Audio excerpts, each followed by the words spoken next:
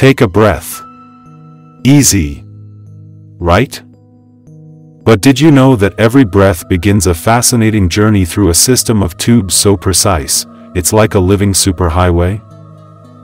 Let's follow that breath and explore the structures that make it possible.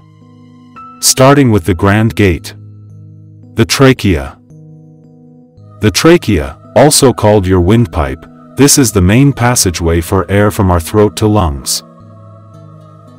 Trachea is about 10 to 12 centimeters long, roughly the length of an adult's hand, and 2 centimeters wide. Trachea have a gate and a gatekeeper in front of it. In the beginning of trachea there are 2 pearly white bands of tissue in the center of your voice box. It is called vocal cord. It opens and allows air flow in and out through trachea. There is also a leaf-like flexible flap called epiglottis, positioned above the trachea, that act as a gatekeeper. When food or water comes in, epiglottis closes the opening of trachea. And when air comes in or out, epiglottis opens the mouth of trachea.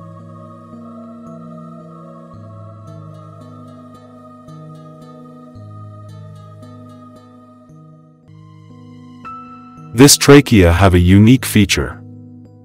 These C-shaped rings of cartilage. They keep the trachea open at all times, like flexible scaffolding. And that open part at the back of the trachea is soft,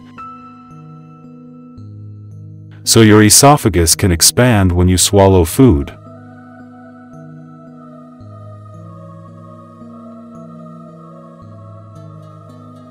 Now, follow the air as it reaches a fork in the road, the bronchi. At the bottom of the trachea, the path splits into 2, the right and left bronchi.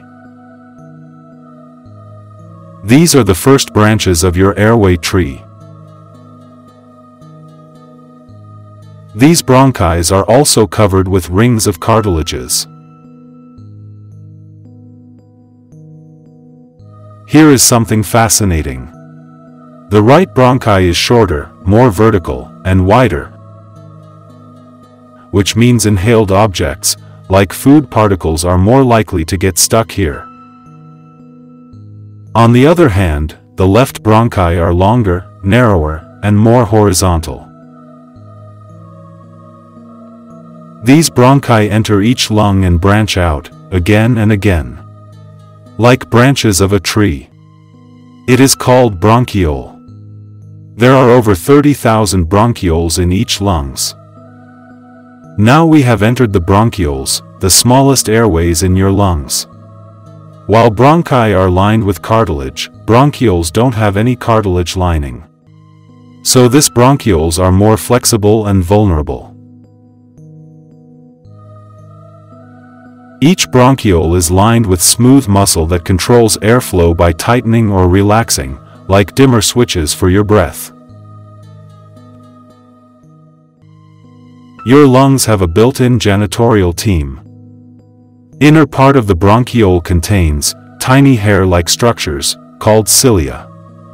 These cilia constantly sweeping out dust and invaders coming inside with air.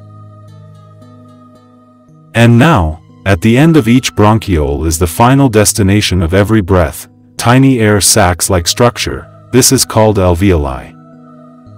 Your lungs hold over 600 million alveoli. These tiny air sacs are only about 0.2 millimeters wide, but their combined surface area equals the size of a tennis court. This is where the magic happens. The exchange of oxygen and carbon dioxide. Each alveoli is engaged in transferring oxygen into our blood, and removing waste gases like carbon dioxide from our blood.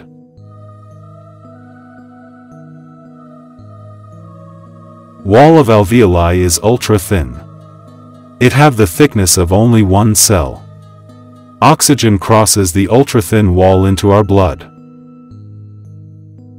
At the same time, carbon dioxide filtered out from the blood through this wall, and ready to be exhaled. Red blood cells in the blood carries carbon dioxide from the cells of our body.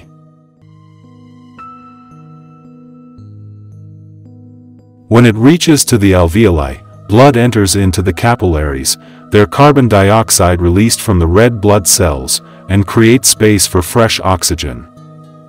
Oxygen from alveoli enters into the capillary through thin walls of alveoli, and red blood cells carries this oxygen molecules, and distributed between cells of various organs in our body.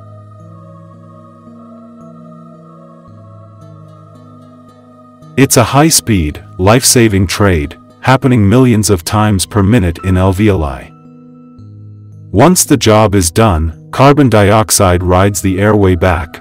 Through bronchioles it will reach bronchi, after that trachea, and at the out of our body through nose or mouth.